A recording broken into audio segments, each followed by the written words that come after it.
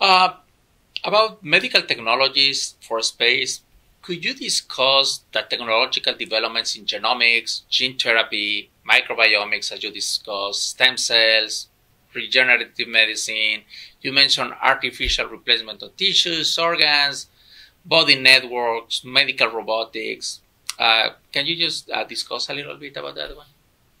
Well, I discussed a couple of the other ones already. Let me mention now a little bit more about medical robotics, but also exoskeletons.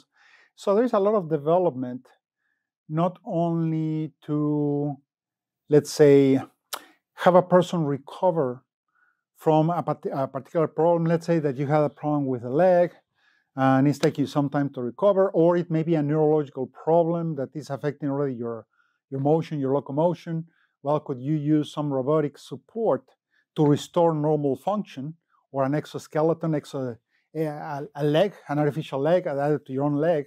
And I'm talking about the exoskeleton that could actually replace your normal function, or go in the direction of even augmenting human performance.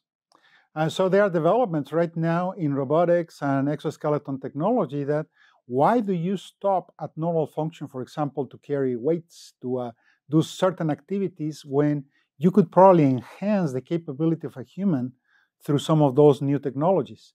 There are some developments, for example, right now in several laboratories with the next generation of smart contact lenses that, well, yep, initially restore visual acuity, but could you end up using some of those to allow people to see in infrared, to see in ultraviolet, to create now a way of creating information through the contact lens instead of having an external display? Now the contact lens is essentially your display to provide information. What about other smart devices, such as smart shirts?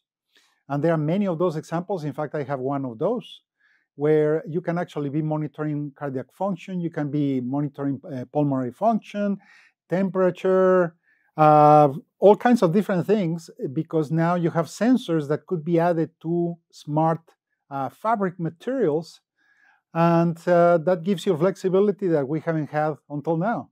So once again, there are many other applications that we can not only relate to the medical aspect, but also to the performance aspect of a person, augment capabilities, and expand human functions.